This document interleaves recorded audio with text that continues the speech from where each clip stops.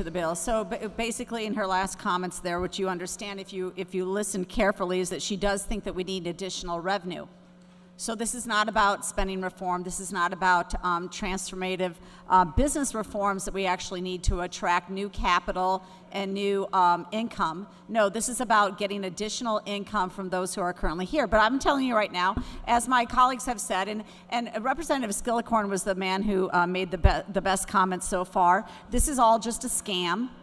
This is all just playing with reality, because if they really wanted a progressive income tax, they would actually put the constitutional amendment on the floor for a debate and a vote. But they're not doing that. They're just trying to you know, I guess get us all fired up about a progressive tax increase. But it is the wrong direction for the Illinois.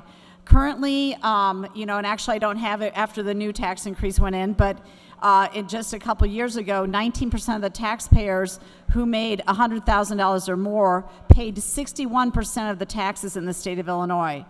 61% of the taxes from 19% of the taxpayers. Also, I'd like to remind the body here that Chicago had the largest number of millionaires who left the city nationwide. The largest number of millionaires left Chicago.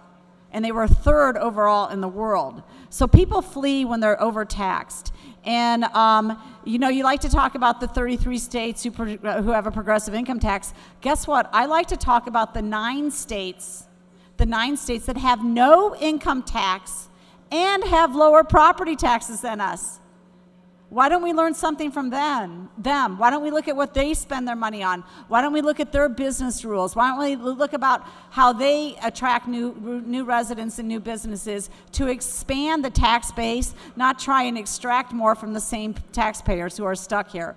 So, I mean, that's the direction that we have to go. Make no doubt about it. This is the wrong direction for the state of Illinois, and this is the wrong resolution to be running at this time.